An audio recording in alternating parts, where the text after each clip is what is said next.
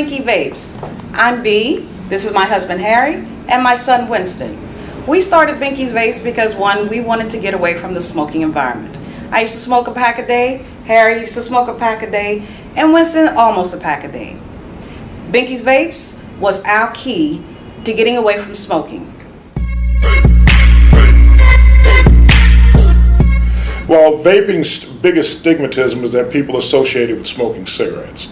They think they're going to have the secondhand smoke and those substances, whereas vaping is just water vapor. There's no cigarette smoke involved with this. Well, the biggest difference between a cigarette and a vape is the very act that with a cigarette you must light it. And in lighting it and inhaling it, you're inhaling carbon monoxide, the tar, ash, and other chemicals that come with the cigarette itself.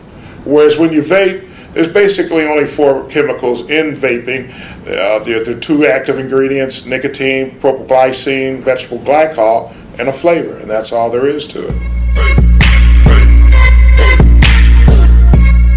The differences in the products come to do with personal taste, and also in the vaping world, power has everything to do with the flavor and the intensity of the vaping cloud that you produce. So you can go anywhere from the Eagle styles all the way up to the mechanicals, and then in betweens we have what are called the variable units and the tanks on them.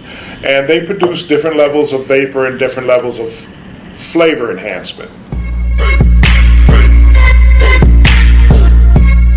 Well, you can start the way a lot of people do in the beginning because you're not sure of what you're doing, so we suggest you might go with something like the Volcano Inferno, which is a good Eagle style vaping mechanism, and it's a good place to get you started. Then as you progress and you get a little more advanced, you can move up to something like the Volcano, which is a little more power. And then when you get to the intermediate ranges, you'd go to something like the K-Box here, which has a variable voltage range, a little bit more powerful tank so that you can get a little better flavor, a little better cloud. But then when you get to the advanced level, you would go here to what is called a mechanical.